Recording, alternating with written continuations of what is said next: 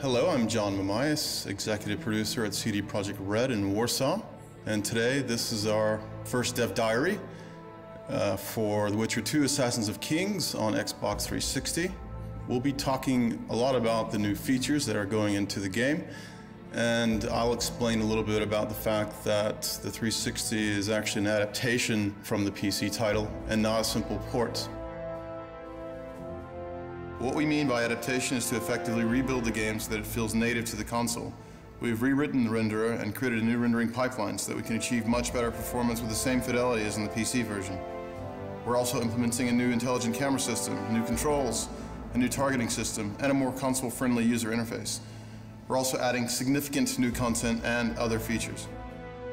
We took special effort to beef up the game for the Xbox release. We're in this great situation where we already had the game out there and people experienced it, and we have a lot of community feedback, and we want to put all this into this game and make it better. Especially it's very complex story. We want everyone to understand it. That's why we beefed up especially the final chapter of the game. We've put in some additional events, additional sub-quests, so that the story develops in a way we've imagined it like the first time. In our game, you take a role of the Witcher, and the Witcher is like a professional monster slayer. He's like a hired mercenary, but trained specially to finding monsters. He's like the ultimate warrior in this world. He was taken as an infant, by other Witchers, and he undergone a lot of mutations and very hard training, so that right now he's like the ultimate killing machine. You're not just some any Witcher, you're Geralt of Rivia, and Geralt of Rivia is a character with its own story, with its own background. He's a guy that is famous in the Northern Kingdoms, but for some reason he died, and everyone thought he was dead, but now he's back among the living. But the circumstances of his return are clouded with mystery, because he has amnesia and he forgot, how he came back. When Geralt faces the assassin who takes the life of one of the most important kings of the North, is the moment where your past gets to you, and it's the beginning of your journey. In addition to an epic story, the game features complex combat system that combines intense dynamic action with tactical choices. You can combine different character abilities and character customization with real-time moves such as parry, dodge, riposte. You can also choose from a variety of tactical options. You can use alchemy, traps and bait, you can throw bombs at your opponents, you can use different ranged weapons, you can use magical signs or magic. You can also sneak and deal non-lethal blows, non-lethal attacks to your foes.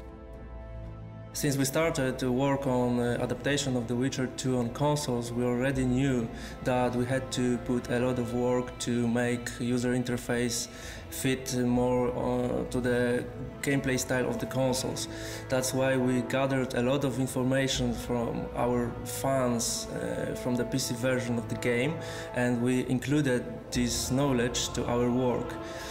We are also including a lot of new improvements, like to give an example, a special, totally new targeting system which allows you to select easily a proper enemy. We want to improve controls in our game in terms of combat and outside of it, because it's really important matter for us to have a game fluid and smooth in those areas. That's why we decided to rewrite whole controls code from scratch, and the same is with camera system. The Witcher 2 runs on our own technology called Red Engine. We decided to develop it because we wanted to achieve unlimited creative and artistic freedom. We wanted to give our designers and artists tools to create the world of Witcher just the way they seen it. The combination of a unique art direction and a powerful engine such as the Red Engine really helps in creating a modified environment that both looks and feels unique. The Witcher 2 will be one of the best looking titles to come out to Xbox 360. It's important to note that everything we're doing for the Xbox version will also be delivering for the PC version, and there's some important new additions and enhancements that we haven't talked about today that we'll be announcing later in the year.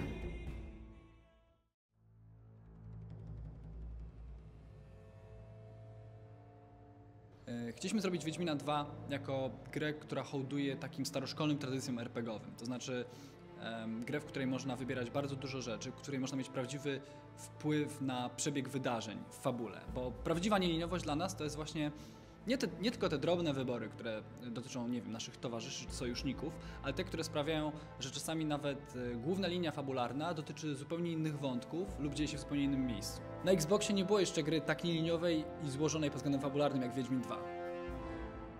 Konstruując fabułę i zastanawiając się, rozważając różne wybory, przed jakimi stanie gracz, bardzo zależało nam na tym, aby nie były to wybory dokonywane na chłodno, na zimno i wykalkulowane. Zanim dochodzi do tych wyborów, staramy się budować fabułę w ten sposób, aby na drodze gracza stawali różni ludzie, z którymi może on się zaprzyjaźnić, których może znienawidzieć, co później doprowadza do wyborów emocjonalnych, ponieważ jesteśmy w stanie wtedy, będąc czyimś przyjacielem, przeżywać daną fabułę i zdecydowanie idziemy tam, gdzie idzie nasz przyjaciel i analogicznie odwrotnie, jeżeli naprawdę ktoś nas mocno wtedy zdecydowanie w trakcie wyboru jesteśmy na nie. Oczywiście w przypadku świata gry musimy się liczyć z pewnymi uproszczeniami. To jest troszeczkę ubarwione konwencją fantasy, to jest troszeczkę, że tak powiem, ulepszone ze względu na fabułę, ale chcemy, żeby ten świat był dla gracza realistyczny. A ponieważ w prawdziwym świecie też na każdym kroku spotykamy się z konsekwencjami naszych wyborów, to w świecie Wiedźmina także chcieliśmy, żeby to, co zrobi gracz, za chwilę mogło do niego wrócić, tak samo jak i w prawdziwym świecie. Nad Wiedźminem 2 pracowali ludzie, którzy sami grają w gry, którzy właściwie kochają gry. Są to zarówno gracze konsolowi, jak i PC-owi. Ja sam osobiście jestem zapalonym graczem. Preferuję akurat gry konsolowe i dlatego też czułem się mocno poszkodowany, że właściwie nie było dostępnej gry, która dawałaby mi aż takie poczucie wolności, której wybory byłyby od tak drobnych, aż po wybory mające wpływ na całą rozgrywkę, na relacje z postaciami, na kształt świata, na społeczności w grze. Tego właściwie na konsolach nigdy nie było. Mamy około 4 rozpoczęć gry, około 16 globalnych stanów świata po zakończeniu gry. To jest ogromna ilość, która jest raczej niespotykana w grach komputerowych. Bardzo ważnym elementem Wiedźmina 2 jest to, że nie mamy żadnego systemu karmy. Mianowicie gra w żaden sposób nie rozpoznaje, czy zachowujemy się dobrze, czy źle i na tej podstawie, nie daj Boże, nagradza nas jakimiś gameplayowymi feature'ami. Ważne jest to, że tutaj każdy wybór funkcjonuje również sam w sobie. Mianowicie nie myślimy o tym, żeby kreować bohatera jako złego, dobrego czy neutralnego. Jest to po prostu człowiek, który reaguje na sytuację, w której stawia go świat. Questy w Wiedźminie 2 są pełne większych i mniejszych nieliniowości. To wymagało od nas specyficznego podejścia do samego tworzenia takiego scenariusza. Nie mogła być to po prostu opisana historia, dlatego że wtedy bardzo ciężko jest sobie uzmysłowić, jak wiele jest tych różnych połączeń w samym questie i między questami. To wymagało od nas tworzenia skomplikowanych schematów bloczkowych, które pokazują tak jakby wszelkie możliwe połączenia między wydarzeniami i postaciami. I również połączenia pomiędzy innymi questami w wielu sytuacjach. Bo tylko wtedy mogliśmy tak jakby przed samym podejściem do pracy wiedzieć, jak bardzo skomplikowana to będzie struktura i jak wiele pracy to będzie kosztować. Jeżeli chodzi o wybory w grze, to są one na kilku płaszczyznach. Tak zwane wybory globalne, które decydują o przejściu gry w taki, a nie inny sposób. Mniejsze wybory dotyczące wyborów w poszczególnych questach i wybory już zupełnie małe dotyczące wyborów w poszczególnych scenach, gdzie gracz ma możliwość podejścia do rozmówcy na różne sposoby. Patrząc na te wybory globalne, takim największym wyborem jest też wybór właśnie pomiędzy Roszem a Jorwetem w akcie pierwszym, bo ten wybór decyduje o tym, do jakiej lokacji pojedziemy. I to jest tak, że lokacje w Wiedźminie 2 są robione unikalnie pod te wybory. Jeśli wybierzemy Jorweta, jedziemy do Wergen, to jest krasnoludzkie miasto w akcie drugim. Wybierając Rosza nie trafimy tam, więc nie poznamy wszystkich wątków, nie poznamy wszystkich bohaterów, którzy tam się pojawiają. Możemy dopiero to zobaczyć grając drugi raz w grę, więc tak naprawdę Cały ogrom pracy włożony w tą nieliniowość zrobiony jest po to, żeby gracz mógł w tą grę grać wiele razy i żeby zawsze odkrył tam coś dla siebie.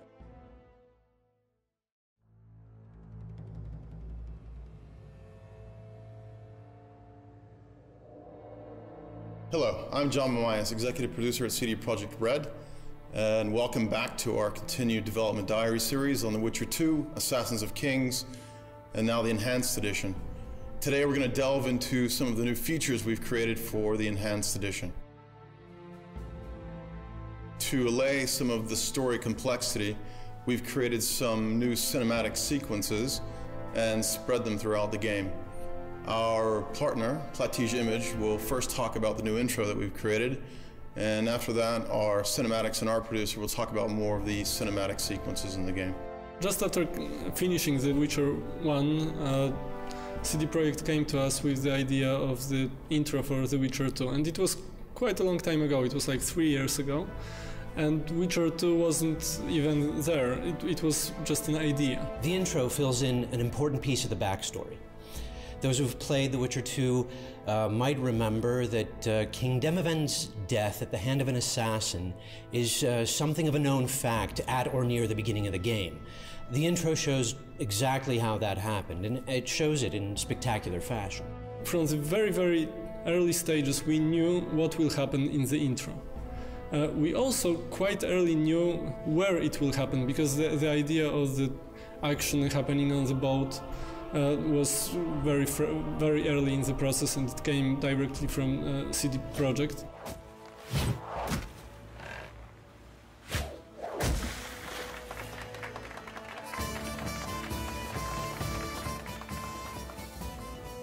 One of the very early ideas was that who is the assassin is using a hornet nest to start a chaos on the boat, and he's using this chaos to kill the king and escape from the boat. But I wasn't sure that it would really work as a cinematic experience, and after some discussions with Adam Badowski and some other people in CD Projekt, we came with the idea of the ice bomb. At the beginning we see the ship, the party, the jesters fooling around, then there's a freezing of the ship and the havoc that the assassin creates among the crew members. We wanted this final moment, crowning the whole action, to be really brutal, raw and ugly. I've realized that it will be so much more interesting and there will be so much more tension if we actually make the assassination during the collapsing of the ship. And this idea was very late in the process. It was after all these stages of acceptation, and it already changed everything, but we loved it so much in Platige, and the people in CD Projekt also loved the idea, that we decided like a week before the start of the production to change this detail, which actually changed everything.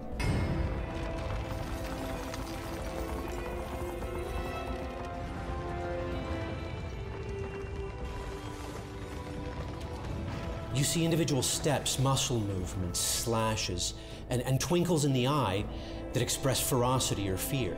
And they're all important. They all bring in a mountain of meaning. They suck you in and draw you to the edge of your seat, and bam, 3.5 minutes and you know you're gonna have one badass motherfucker to contend with.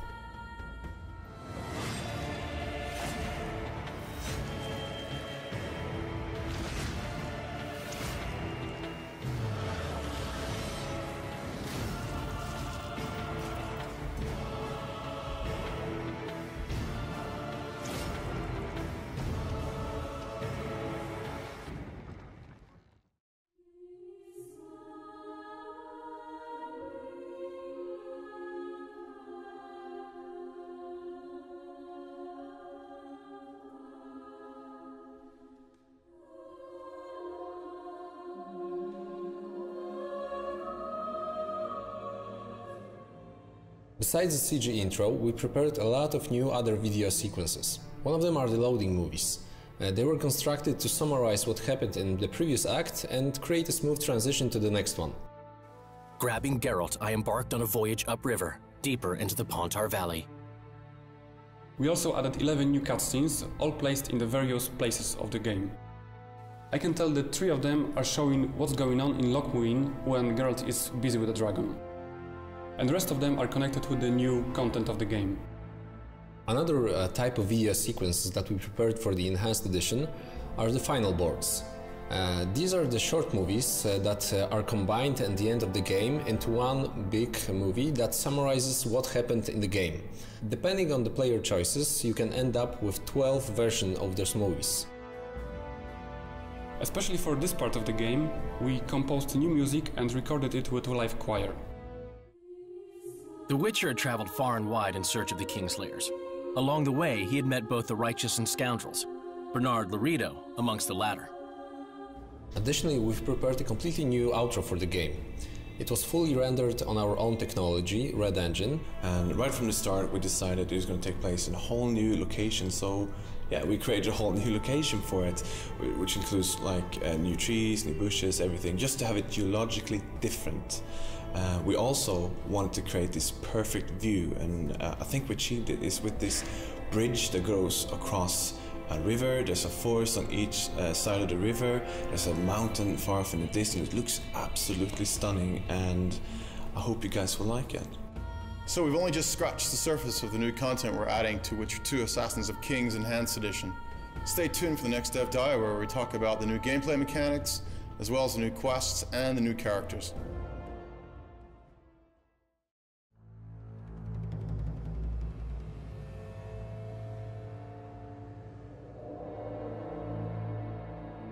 Welcome back to our continuing development diary series on the Witcher 2 Assassins of Kings Enhanced Edition. Today our artists will be talking about some of the new content for the new title. We really value our fans' opinions, and they were the reason we decided to expand Chapter 3 a bit, which now features 2 brand new complete quests. One of the new quests is Lilies and Vipers, a quest explaining what happened with Anais and Bussy, Foltest's children, before the Act 3. Geralt will have to solve the mystery behind their disappearance. In Lilies and Vipers, we meet Brigitte Papenbrock, a lady-in-waiting in Foltest's court, who was recruited by Vernon Roche to do some investigative work. We knew that she was supposed to look like a rich, liberated nobleswoman who doesn't hesitate to use her assets to conquer herds of influential people on the royal court. Her mission was to seduce the 2 most powerful Temerian nobles while keeping an eye on Foltest's bastard children who, as Roche rightly assumed, became the target of all kinds of schemes after the king's death. What happened to the convoy carrying Anais and Bussy? What about the children? Baron Kimbold was supposed to look like an old war veteran, but despite his 65 years, we wanted him to make an impression of a strong and fit man, dominant over the surrounding people. He puts great faith in the old world, namely the North, and at the same time he positively despises Nilfgaard. And it's this hatred that prompts him to take shortcuts where his values are concerned. Baron Ravenin Kimbold, I presume. Does that Witcher's code of yours exempt you from court etiquette? Does it grant you the right to speak to the Highborn without being asked to do so? Count Maravel is Kimbold's opposite in many respects. He's around 40 years old, was always on the chubby side of things, so he never had any chivalrous or knightly pretensions. He spent a lot of time in the library, stuck to his books, and that led him to conclude that the North was very backward. Would you say you resemble your countrymen? I thank the gods I do not. It is because I love my homeland that I am the first to note its faults, and they are many. Care to elaborate? Hypocrisy, superstition, lack of learning. Need I go on? A second quest is also placed in Loch Muin, an ancient city full of mysterious ruins and dungeons. That was a great opportunity to create a quest that would remind adventurers of famous character Indiana Jones. The Secrets of Loch Muin, on the other hand, delves more into the realms of magic and alchemy. The Witcher is reunited with Cynthia, a sorceress with whom he has quite a beef. If he can overcome that, she leads him straight to the laboratory of the mysterious Derhenna, a mage who allegedly discovered the secret of the downfall of the ancient Vran civilization. Witcher, help me complete my mission. Help me open Derhenna's laboratory. In the enhanced edition of the game, we will be delivering a couple of new locations. And you have to believe me that they will be something totally refreshing, because creating new places, new locations after the core game has been already delivered, after we create our technology, is a brand new experience for all level artists. One of the locations lies underneath the ancient city of Lochmeen in the passageway and sewage that runs underneath the city. It was really great fun creating these old collapsed hallways and chambers, you know, with hidden statues with light shaft coming down on them. It's barely held together and really feel this heavy weight on top of it. You know, it just feels like it's about to collapse, and it's really great claustrophobic feeling.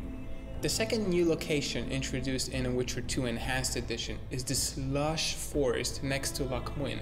It's a really beautiful location, but on the other hand it's also very dangerous. If you played The Witcher 2 and you've already visited Act 3, at this moment you're probably wondering, okay, where is this forest? And that's actually something I can't tell you at this stage, but I'm sure you'll find out while you play through the game again. Besides adding new locations to the enhanced edition of The Witcher 2, we're also upgrading some old ones, for instance Lochmeen in Act 3. Depending on your choices, you can either see a very dark version of Lochmeen, or you can see a very, well, let's say more positive version of Lochmeen, and I don't want to spoil the surprise for anyone, but it's really, really impressive.